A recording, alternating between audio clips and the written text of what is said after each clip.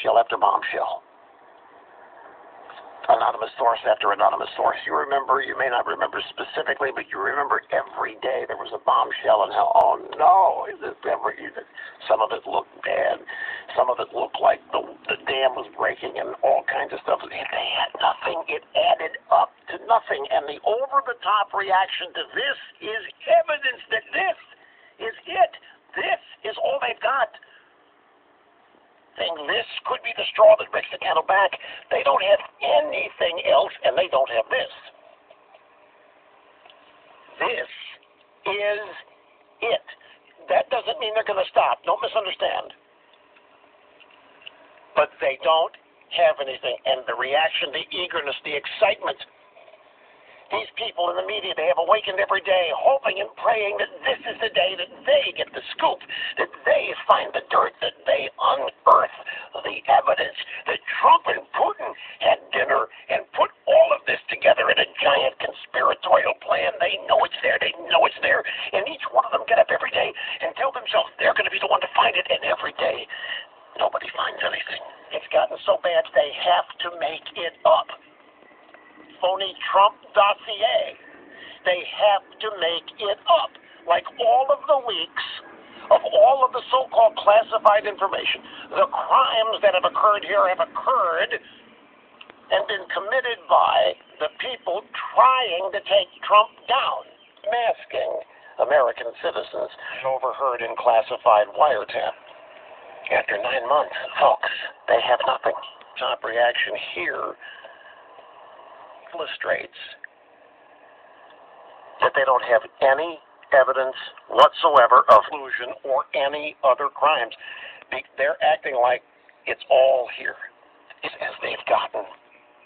This, in their minds, this is as close, they're so close they can taste it.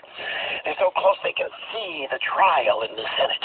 They're so close they can see Trump announcing his resignation. They're dreaming about it. Some of them having nightmares, but they're dreaming, but they don't have it.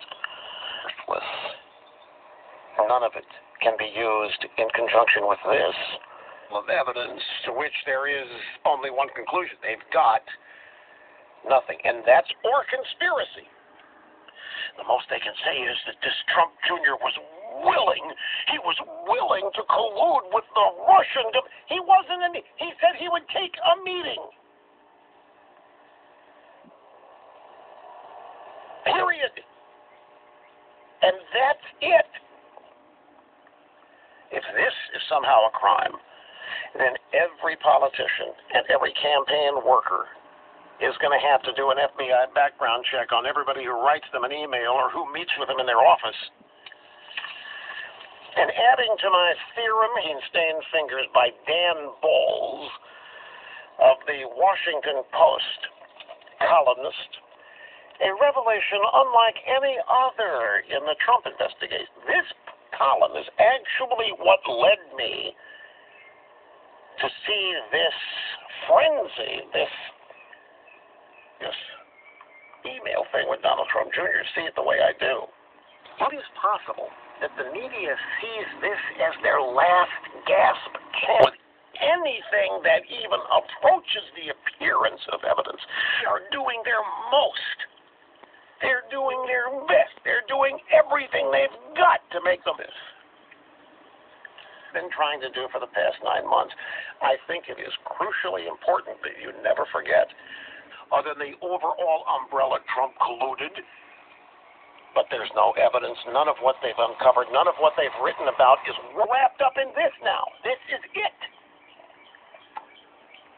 A revelation unlike any other in the Russia investigation is the headline.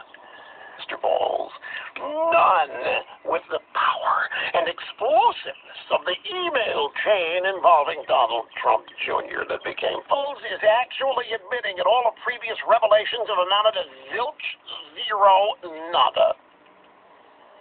Would any other, if this is the best they've got, and it doesn't even involve Trump? The emails between Trump's oldest son, the intermediary for the Russians, provide the clearest indication to date in the mutual goal of taking down Hillary Clinton. So it's now a crime for someone in a campaign to even talk to somebody from a foreign country? Somebody better start prosecuting the Clintons. They've gotten campaign money from foreign governments, like the Chi-Coms. Remember the days of Charlie Tree and his little Chinese... No, in a barbecue restaurant. Charlie's are in donations. We all know this. Nobody cared. It was the Clintons. They have to take a break. And, folks, let me tell you something. While all this is going on, there are people who have done what Trump Jr. is accused of. Republicans and Democrats who have met with the Russians about the election, about things in the campaign. Senator McCain is one of them. Using Trump and Donald Trump Jr.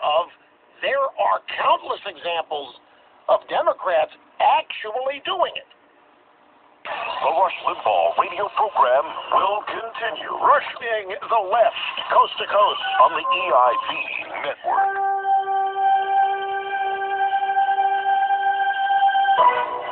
Shades and shutters from Blindster. Now, this is a company that's built their reputation on customer service and great products, and they're constantly introducing new designs to choose from. Includes it easy to measure and install everything yourself. Their fit or free guarantee on most products means that if your custom blinds don't fit, even if you blew it in making measurements, then you only pay shipping. Once installed, you have a 60-day satisfaction guarantee. Blindster is easy to remember. BlindsTER.com. Use the code RUSH at checkout. Save 40% on any order. Blindster.com. Welcome back. Rush Limbaugh, cutting edge, societal evolution, heading to the phones now. Getting a little head